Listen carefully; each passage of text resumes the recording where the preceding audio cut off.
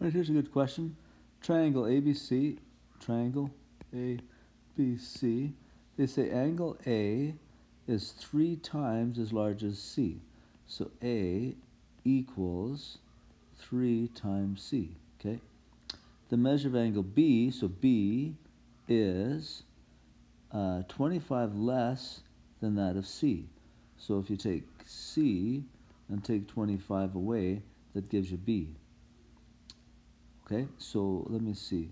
So A is 3C and B is C minus 25, and C we can just call it itself, so C.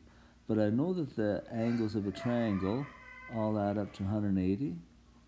So if A is 3C and B is, so plus, B is C minus 25 and C is just C, now I've got an equation with all C's in it, so I can just collect like terms and solve.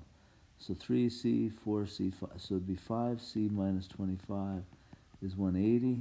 So 5C is equal to 205. Divide by 5, and C is going to be equal to 41. So C is 41. Then I can go back here and say, well, A is 3C, or 3 times 41. So that'd be 123.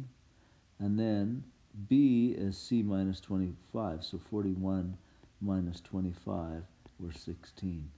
Just to see if I'm all correct, I could go back to this A plus B plus C thing and see. So A I'm saying is 123, B is 16, and C is 41. So I'm hoping that when you add those together, you get 180.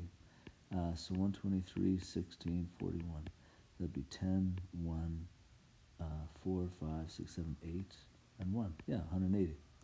Good. So there's C, there's A and B. Hopefully that helps.